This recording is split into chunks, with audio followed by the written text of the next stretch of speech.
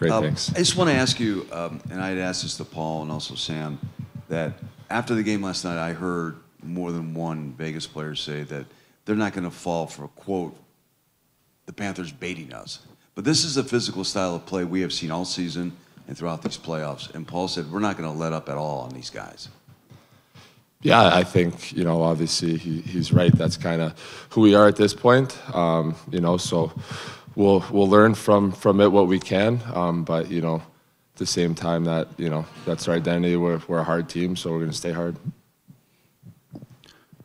Got one for each of you. I'd love to hear your thoughts on this one from both you guys. But throughout these playoffs, you guys have trailed in series, going back to the Boston series. You guys have played a ton of tight games, overtimes. You've faced some adversity on the road, but you guys have always stayed calm. You've stayed confident. How much does that come in handy here? And where does that trait come from for this team? Seems like you're always comfortable in tough spots.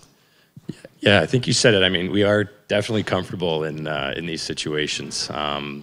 What it stems from, I think it's just the room. I know that's kind of a run-of-the-mill answer, but we're a light group in there. We like to have fun, and I think that kind of calms the nerves down a bit. So, like you said, went down 1-0 against Boston, trailed behind before. We're definitely comfortable and just treating it like another game.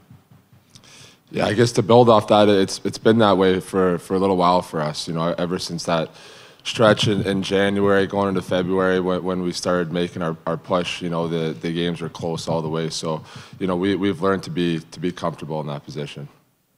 Front left, Sean. Zac, we had talked the other day about this possibility of you, with your journey, maybe getting in a Stanley Cup Final game. I'm wondering if you can walk me through what yesterday was like for you and just that swirl of emotions as you found out you were playing and then for it to actually happen. Yeah, I mean, it's probably something I didn't have on my bingo card to start the year. Yeah, you said it. I've been a journeyman, kind of carved out a long career of injuries and ups and downs. But to find out right before warm-up that I was going in, obviously, for a lack of a better term, just a dream come true. It's something you've worked your whole life for. And I think what makes it special for me now at this age is my kids are old enough to understand what's going on. So it's not just a payoff for me, but a payoff for them. It's been a long year for me not seeing them, going a month or two without seeing them. So to see them at home and watching the game and being excited for me was a good payoff for sure.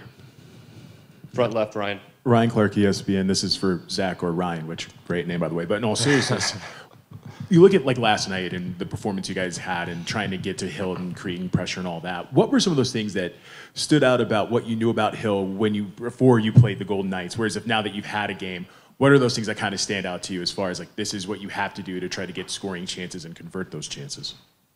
Yeah, he's obviously a big frame.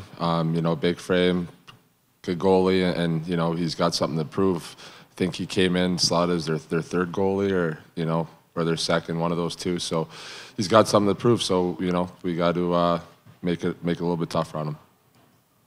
Well said. This one's for Zac. Zac, you kind of have a unique perspective on the room, which we talked about. You kind of had some check-ins throughout the year, with the call-ups and whatnot to this point now. So kind of going from an outsider to an insider perspective, how did you kind of see the room evolve throughout the season as you kept kind of checking in? I don't think it really changed as far as what I saw. You have some quiet leaders, some vocal leaders. One next to me here, pretty vocal guy, keeps it light. So I think that they've just been in that mode. I say they, but I mean we now. We've been in the do or die. And then obviously with the severity of some of these games, it's nice to have kind of on the other side a light, hearted dressing room. So they do it well, for sure. Left side, Dan. Ryan, Paul's up here. He's telling us all to relax, that we all need to relax, right? After you guys lose. And he's joking around and whatnot, and he talks a lot about fun. For you guys, what's fun about this? What's fun, describe it. What's this like? Stanley Cup Finals. I think we all dreamt about having this opportunity. For many of us, it was pretty far-fetched. So just, if you can't enjoy it, you shouldn't be here. So although we lost, it's, you know, first to four. You know, I'm sure Paul also mentioned how we lost the first game in Boston. We learned from it. We got better. So, you know, it's important to have fun, stay light. You know, it's part of learning. There are no more questions. Thank you for your time, guys. Thank you. Thank you, guys.